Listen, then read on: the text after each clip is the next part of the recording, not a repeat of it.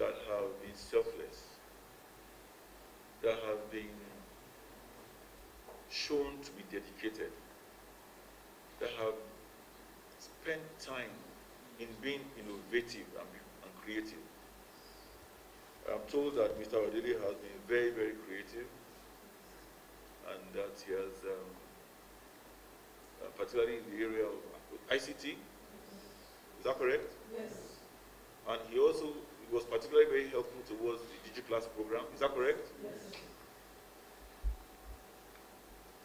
And this has put him shoulders high amongst his peers.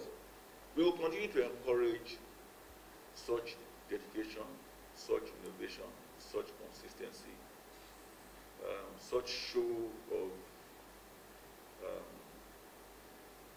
because the teaching profession is a big sacrifice. It's a big sacrifice. Teachers put so much time to this, and they barely get recognized. You know, teachers are the ones who teach world leaders. You can't become a world leader without having gone through the classroom of a teacher. And yet, the teachers are least celebrated. We in Ogun State will continue to celebrate our teachers. Mr. Abiodun, we are celebrating you today. To that extent, we are giving you the first prize of a 2-bedroom bungalow. Wow.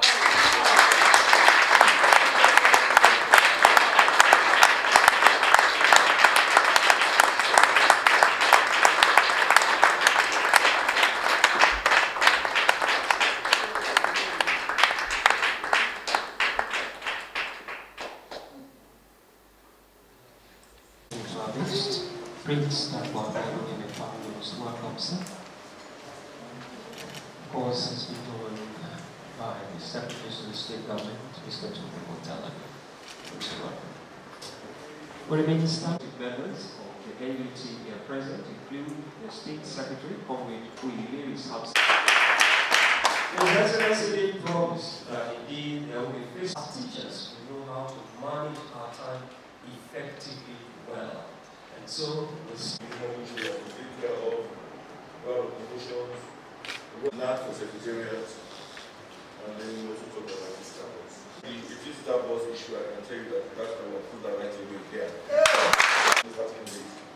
I must remind you all that you be like below.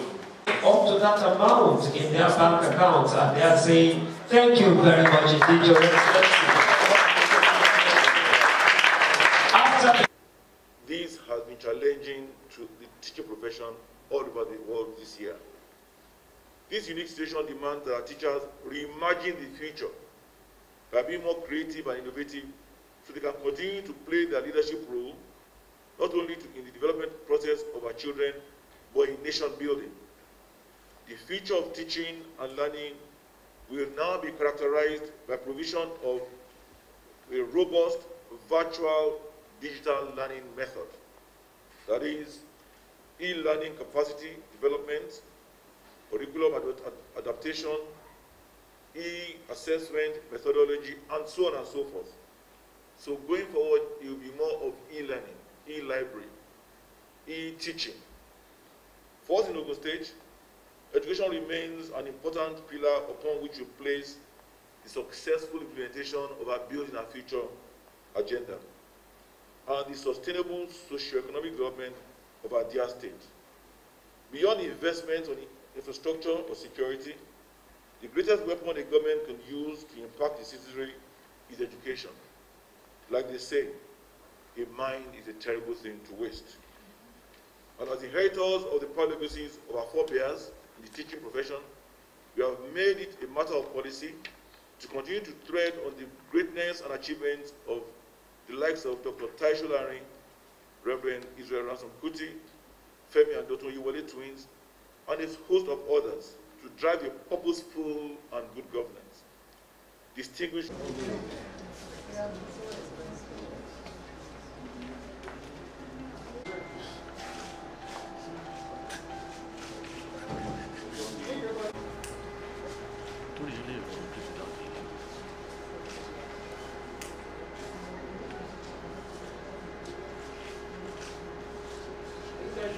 My message to other teachers goes thus.